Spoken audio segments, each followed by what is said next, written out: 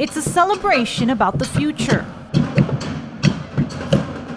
These freshmen will be the first graduating class of the Early College Academy at South San Antonio High School. I was very excited because not that many people in my family go to college, and it was mind-blowing. Oh, my mom was so happy when I told her that I got accepted into the program. She cried tears of joy. Superintendent Dr. Abelardo Saavedra says the partnership between the district and Palo Alto College came to be after a conversation with their president, Dr. Michael Flores. He mentioned to me that of all the school districts that they partner with, we, South San, have the fewer number of kids taking dual credit courses. But the Early College Academy will change all that. These nearly 140 freshmen will have the chance to graduate high school with both a diploma and college credits. And I felt right there and then, we need to fix this. And we not only need to fix it by trying to get more kids in dual credit, we need to do something completely different. Students had to apply for the program and go through a selection process to ensure they were up for the intensity of the Early College Academy. Yes, it's challenging, but